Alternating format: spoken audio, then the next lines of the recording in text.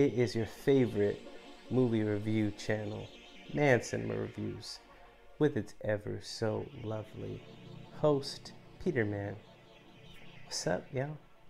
Today I got a kind of lightning round movie review episode called Leftovers, the tail end releases of 2022.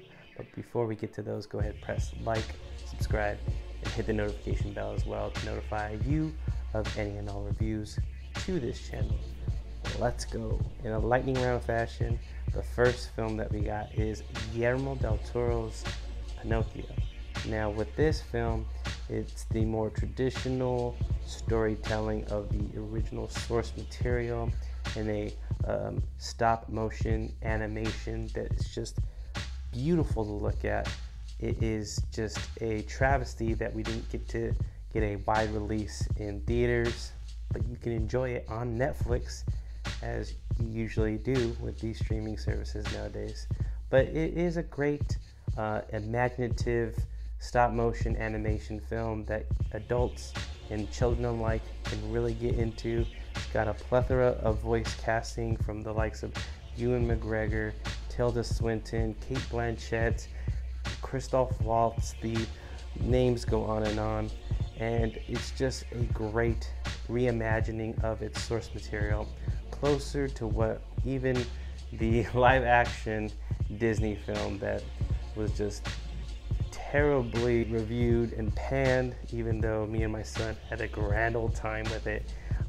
This film is just better in scope and just more imaginative and more heart endearing, and it's just got a lot of great talent in front of and behind the camera. I really do like how imaginative Guillermo del Toro sets up this world building with just these pitch perfect stop motion animation caricatures of our beloved titular character of Pinocchio. We have Sebastian J. Cricket with the Jiminy Cricket character. Geppetto is still a man that is obviously mourning a loss of his son, and in this one it's just more apparent, and that's why he carves a wooden boy. And this just felt like a little bit more introspective, a little bit more imaginative, and just really grand in scope. Again, this was something that I really could have gone back and really added it to my best ofs, because I'm going to give it a full-fledged 5 stars. It really was a great film. Going on to Whitney Houston, I Want to Dance with Somebody. I really did think that this biopic had promise. I do like, I believe her name's Naomi Ackie. She is a British actress. She steps in the role as the beloved Whitney Houston. Again, this is the life and times of singer Whitney Houston in the 80s, a burgeoning talent that is really the voice of her generation. You gotta give praise where praise is due. Ackie really does tackle it head on. I do like her performance, but everything else just feels like a caricature. It feels really big and surface level. I just really think that it's a step up from the Lifetime made for TV films that we've already been given. And I think that without Akkie's performance, you really have nothing in this, very thinly veiled. Even Ashton Sanders, who plays Bobby Brown, I was really looking forward to him in this role. He was also RZA in the Wu-Tang Clan series on Hulu. I think he got stuck in it because he really is kind of coming off as, like, baby, he's got like this really gravelly voice, and it's not that, rambunctious playboy Lothario that Bobby Brown was.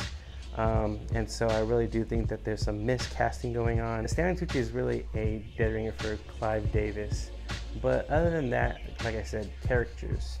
And it's just a shame because this is just surface level biopic. And it very mirrors Bohemian Rhapsody. and I just didn't want it to. I really wanted to go above and beyond. I will say that scenes of her on the set of The Bodyguard singing that title track was really emotional, but outside of Aki's performance, there really isn't much here to grapple with. And so with that, I Want to Dance with Somebody 1.5 stars. Going on to a couple of Netflix films. The Pale Blue Eye. This is Scott Cooper's latest. It's a investigator named Landor, played by Christian Bale, who's on the case of these grisly murders at West Point, the U.S. military academy. And he gets an ally unbeknownst to him that will be Edgar Allan Poe, a famous American literary figure that will help him with his case. And like I said, Scott Cooper, I enjoyed his films.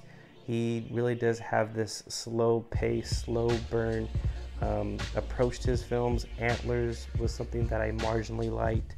I did like Hostiles. He reteams with Christian Bale in that. I don't know if I think he can come back and pivot to something that's really substantial, because The Pale Blue Eye really is something that could have worked. It was a grisly murder scene, but this film really is a sluggish paced thriller, historical drama, if you will.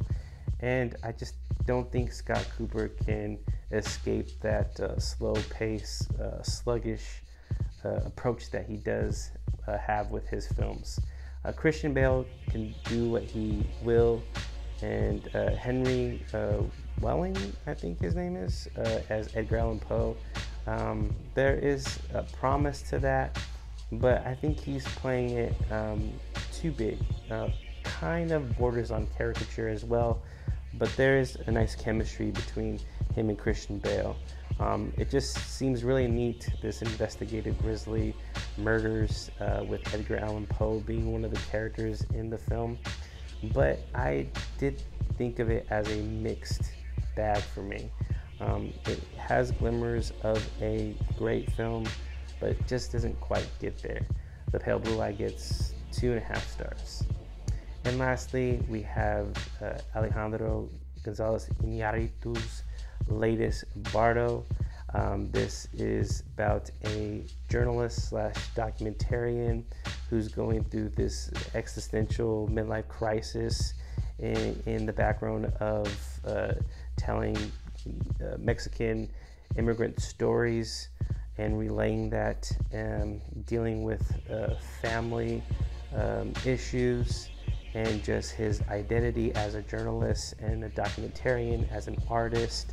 What I like about Alejandro Iñárritu's deeply personal film, it's an 174-minute odyssey that feels semi-autobiographical. What I liked about Iñárritu's approach to this is that he's really getting back to his Mexican roots. I haven't seen this dedication to Mexican values being set on film, not since his directorial debut in Amores Perros. But this film is just very vast in scope. I do like the grand issues that it is dealing with. It's tackling with immigration and being an artist, and having to juggle family life with business, and being approached by the media.